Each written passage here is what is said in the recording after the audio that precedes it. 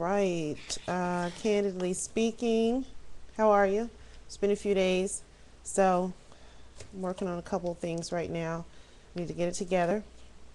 Slight little cold here, so if I sound a little congested, so fucking what, right? Why don't tall women date short men? This viewer states, and I guess he's asking me because he's short and I'm tall. I don't date short men seriously. Uh, the cuddle factor, I just don't want to look down like that to you. And then I like to wear heels and stuff. So that's not going to work for me. That's not going to work for me. I'm just going to feel weird. And I'm sorry. Trying to see which one of these I'm going to do.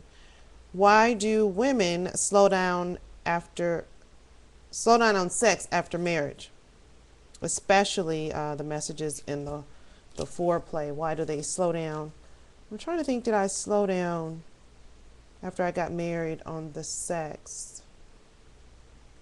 Don't really think I slowed down that much initially.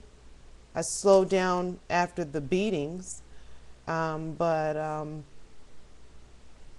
I guess I really can't answer that because I don't really know why women slow down on it. I wouldn't be the best person to ask that. I'm sorry. Sorry, viewer. All right, until next time, look up, not down, and broaden your fucking horizons. Oh, and thanks for the topics. Bye.